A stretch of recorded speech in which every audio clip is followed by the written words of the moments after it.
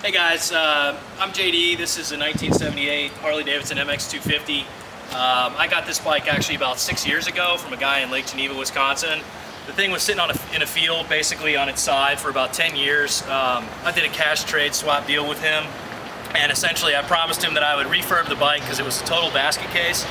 So the work that's been done to it at this point is this motor's been rebuilt top end and bottom end both by a guy named Rick Horvat out of Ohio.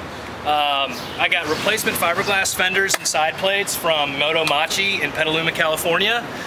So those are all replacement. I got the seat reupholstered here in Chicago.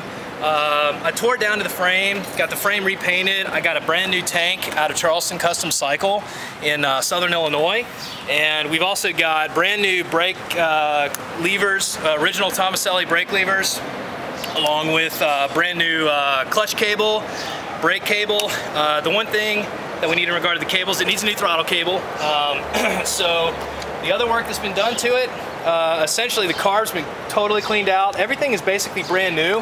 The muffler and pipe here could use a new paint job, but that's just some flat black spray paint, not a big deal. The second thing that I want to show you that's really not original on it is that the handlebars up here are not the original Tomaselli, so those are pretty tough to find. I actually looked around for that for a while, could not get my hands on it. The bike runs great. As a matter of fact, we just started it up, running fine. I've been told that basically anywhere between 92 to 500 of these bikes were manufactured back in '78. This was built by Air Machi. It's actually an Italian company. They did it for Harley Davidson back then. These bikes are really hard to find. You can see some of the cool things about it, like this leather strap holding on the gas tank. Very cool. I've got a few extra parts laying around for the bike. I actually have the old original dented up gas tank if you want it. I don't know if you do or not, but I've got it. I've also got the original parts manual for the bike, and a couple of other publications, things like that I found on eBay over time. The tires are completely stock, so are the rims, and so are the brakes. But essentially, that's about it. I've got a load of contacts if you want to put on some aftermarket shocks and race this in Arma or anything like that.